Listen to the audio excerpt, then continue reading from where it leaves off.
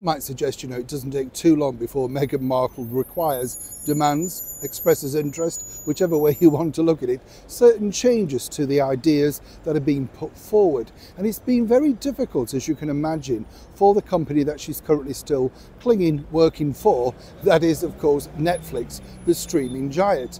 But apparently, according to a very well-placed source, Meghan is unhappy with this. Let me explain. Hi, lovely to see you. Thank you so much for joining me. And thank you for your lovely comments regarding, of course, the 60s icon that was Dana Gillespie. What a life, what a lady, eh? Literally met everybody of that particular era.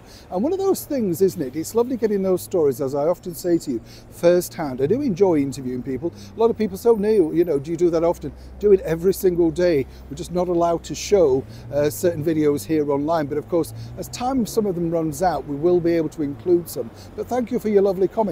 I thought she had a fabulous story. Literally, the swinging 60s, wasn't it? Carnaby Street. And remember, she was so very young. I don't know if you'd get away with that behaviour today. Do you know what I'm saying?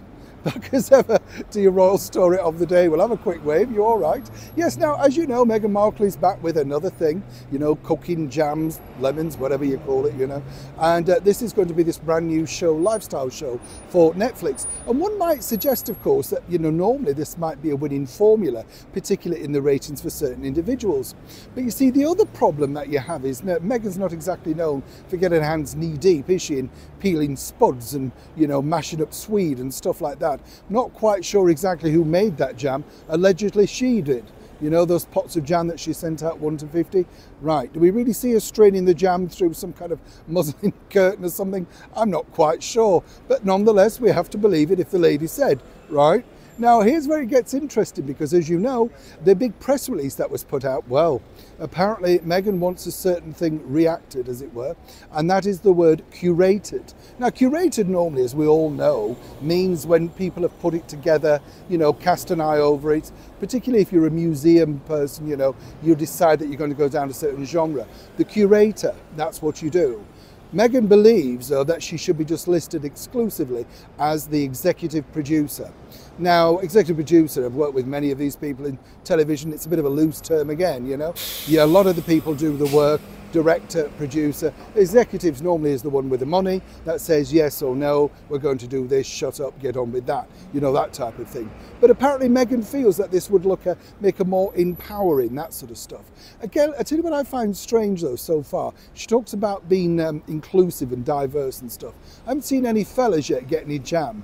Have I missed that? Is it all women? Is it only women that are allowed to get Meghan's jam?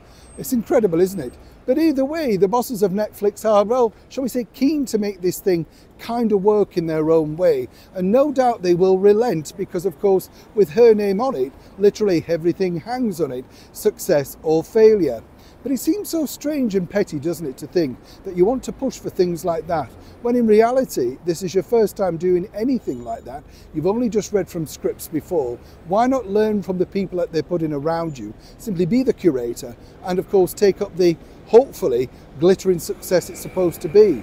Seemingly, though, it's never quite enough, is it, for Meghan Markle? Neil Sean in the very heart of London.